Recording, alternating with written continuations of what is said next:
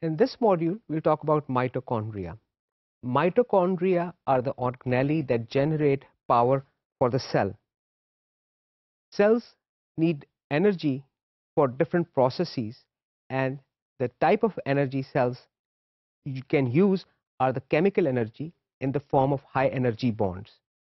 Mitochondria, let's look at the structure of mitochondria first. Mitochondria are also double membranous structure. They have an outer membrane and an inner membrane. The outer membrane is not very selective. Most materials can pass through the outer membrane. The inner membrane of mitochondria is folded, and it forms structures like little shells. This is basically the advantage of this formation of these shells is increasing the surface area of the membrane. Many enzymes that are present in the mitochondria are present on the membranes. So by making these shells, which are called cristae, mitochondria can increase the surface area on which chemical reactions can take place. The matrix or the material present inside the mitochondria is called the matrix. Matrix has ribosomes. Mitochondria has its own ribosomes. Also, mitochondria has its own DNA. So mitochondria can make their own proteins. Their ability to make proteins is limited. They have to import many proteins from the cell. However, mitochondria can make some proteins. The number of mitochondria can vary from cell to cell. Some single cellular organisms have one large mitochondria.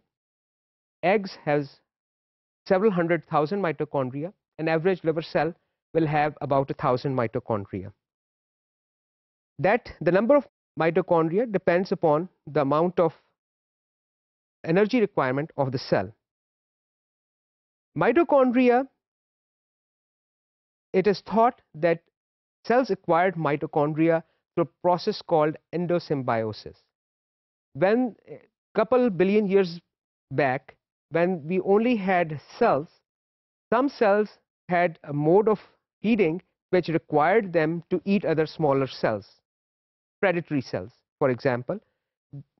So the scientists think that one such large cell engulfed a smaller cell like mitochondria and was unable to digest it.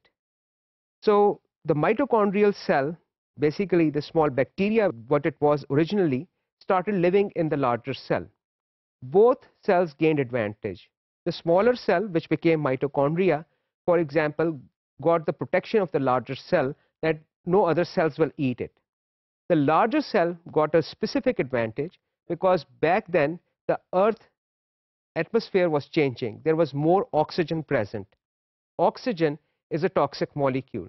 Mitochondrial enzymes can neutralize oxygen, so that gave an advantage to the larger cell. So over the course of evolution, although mitochondria were independently living creatures, bacteria, over a period of time, their DNA shifted from the mitochondria to the cellular nucleus. So mitochondria today, if we take them out of the cell, they cannot exist independently outside the cell. Mitochondria are not the only organelle in the cell that contain their own ribosome and their own DNA. Chloroplasts are also such organelles that contain their own DNA and their own ribosomes.